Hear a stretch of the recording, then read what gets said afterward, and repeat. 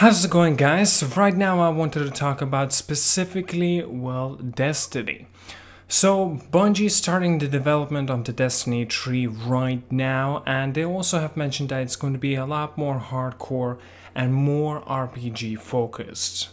Now, granted, this is not official. This is more or less of a rumor that was actually taken from the article right here. You can see it in the description. It seems very how can I say it, very legitimate, but there is still debate, so take it as a grain of salt. So here's what it reads out and says that what's going to be including it and what we can somewhat expect. So development is starting right now. Chris Barrett, game director, Luke Smith, still there is a big role mentions. Guardians using darkness, that's finally, if that's the thing anyway. Open world PvE areas, and I've never said it will be like just a that of a dark zone, and it's more of a to fight with a territory, for a territory where the PvP is there for a reason and not to be griefing the heck out of the people.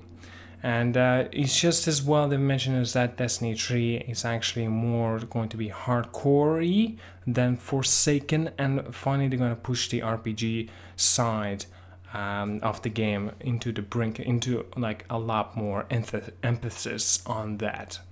Now, as well as Destiny 2 Vanilla was their idea from the beginning, and the reboot didn't change that.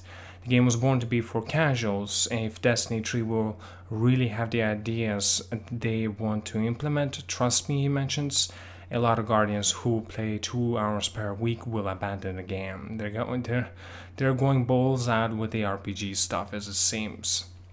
I'm very skeptical as the fact that they are only starting the development of the Destiny 3 right now, because it's also been mentioned that the expectations of the well, let me read this out in here. So, should the developer follow the same pattern as used for the first game, we can expect an additional DLC coming out next year, and then Destiny 3 in September 2020, which incidentally is also around the time where the next generation consoles are expecting to hit. I will be 100% honest. I don't think that any game, especially a sequel, has enough time of 2 years. As it follows, as it goes, especially for Activision in this case, I think the minimum amount of time that they require is 3 years minimum, and that's including very little of development hell. Because Destiny 2, as I have mentioned, a lot of people have mentioned, there was a reboot, then there was big problems with the development, and it actually was only in the development for like 16 months. And that's not good. Like, this is what we got from the vanilla of Destiny 2 is the result of the 16 months of the making of the game, and with a bit of hell in the development. Now they're starting to develop from the Forsaken that they have just released, and now pretty much, let's just say the beginning of November, let's just say that, I know it's the end of October, but beginning of the November, and now they're only starting to make the game now, and the prediction is going to be coming out in September 2020. That's like a little less than 2 years. I don't think it's enough time. I just don't believe so. If they are actually making the game, the Destiny 3 right now, they need to release it, and the minimum possible amount of time would be in 2021. That's a certainty. Now, as well as if they have been making this game and all this is just a rumor since they have launched Destiny 2 and they began straight away. Well, a little bit of a team, I presume, have already begun. Let's just presume anyway. The small amount of team has begun already producing Destiny 3. Then it kind of would make sense for it to be launched at 2020. Now, I still will be. I think personally that it still will be a better idea that Destiny 3 will be launched in the 2021. Now, this is my opinion. Tell me down in the comments what do you think about this news. Are you looking forward to it at least? Because like, I really don't give a crap about this game no more. I used to be so much, I put so much time and effort into it. It's just like, what do we get? Pay more money so you can get the content? No, no, no, no, no, no, thanks. I'd rather play other games, and so I completely abandoned it. And I do play it sometime and often, but whenever there's another game rolls around, it's already obvious choice that what game I would choose, Destiny or that related game. You know, for example, Assassin's Creed Odyssey.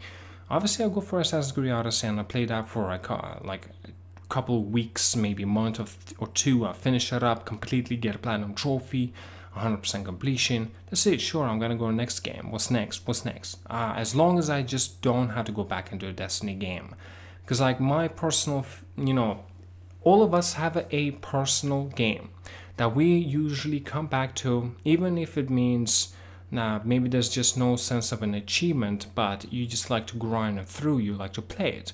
Destiny is actually for me that game. Destiny 1 was especially. Destiny 2 just pushed me away very far. But Forsaken kind of gripped me a little bit, and I got into it again, but it's just not there. You know, Destiny 2 gave me such a sour, bad taste in my mouth that I just can't spit it out even when we got the Forsaken DLC launch. I know it's expansion. Bullshit. It's not. But basically, it's just, I'm very disappointed to see that, you know, Destiny 2 was such a colossal fail. And I completely as well very happy that Bungie have managed to turn lots of things around for their game in the Forsaken DLC.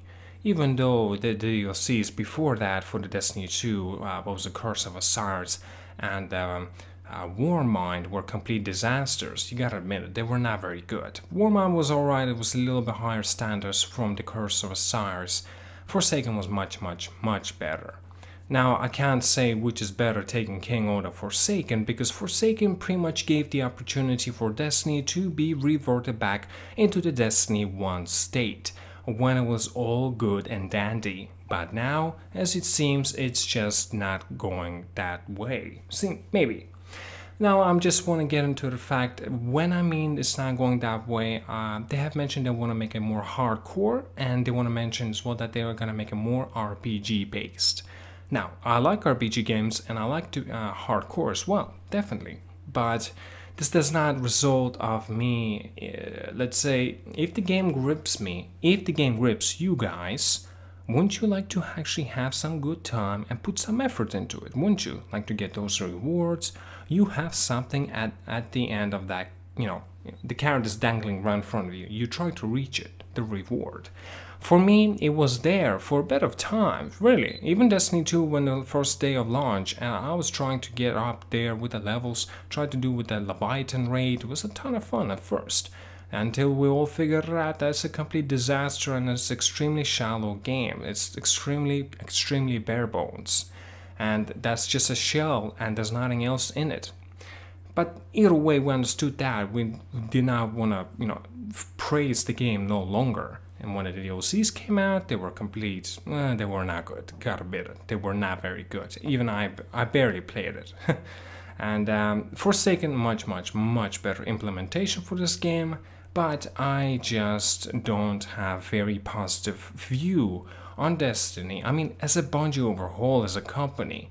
Because, well, I got a feeling that it's just all Activision's fault. And I mean, Ubisoft was there as well when they effed up their own games, especially releasing yearly Assassin's Creed games.